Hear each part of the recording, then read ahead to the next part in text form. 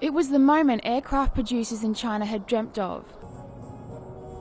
Jet airliners number 105 and number 106 making their grand entrance from their hangar here in Shanghai.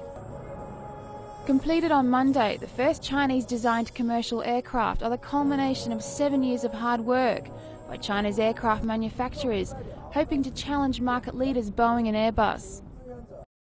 The 78-seat ARJ21700 craft have a maximum flight range of 3,700 kilometres and can fly at a maximum altitude of 11,900 metres, according to their producer, Commercial Aircraft Corporation of China.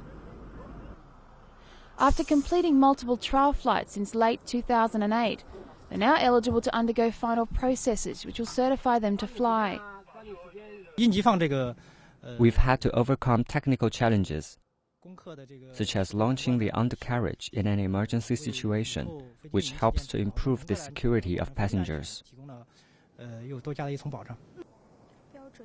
The aircraft are expected to be delivered to their buyer, Chengdu Airlines, based in southwest China's Sichuan province, next year, once final test and certification processes are complete. Aircraft manufacturing is technically advanced mission. It always takes a long time to produce a plane which has a most complicated mechanism. We are honored to be able to witness the process. So far, COMAC has received 252 orders for the jets, which will have a maximum seating capacity of 90.